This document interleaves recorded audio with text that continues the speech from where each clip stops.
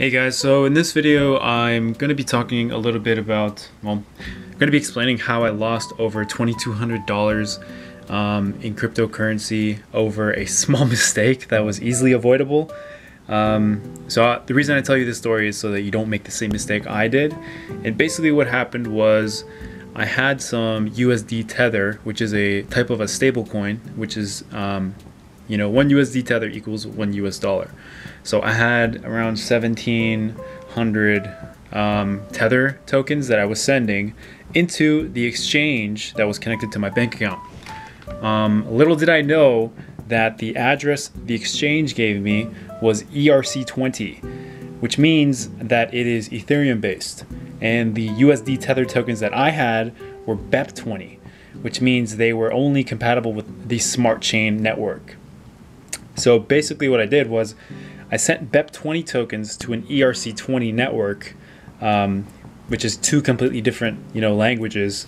So the BEP20 tokens I sent never arrived, and they're just lost forever.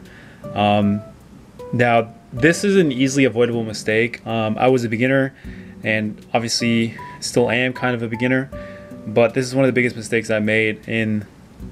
I could have easily avoided this by just sending a small test amount.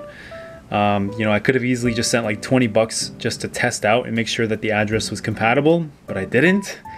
Instead, I ended up losing everything.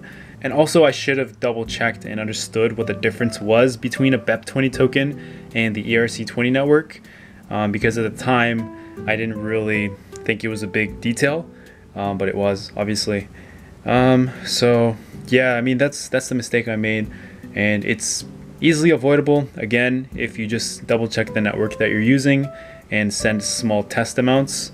Luckily, this was only a stable coin, so it's not like I sent Ethereum over, because that would have hurt more, especially as Ethereum's price keeps going up. But still kind of stings, but hey, it's a learning lesson. So hopefully you guys learn from my mistakes and do not make the same mistakes that I did. I've tried to contact Newton's customer support. They said they were going to help me, but they never did. So, it is what it is, but hopefully you guys get to learn from it. So yeah, thanks for watching.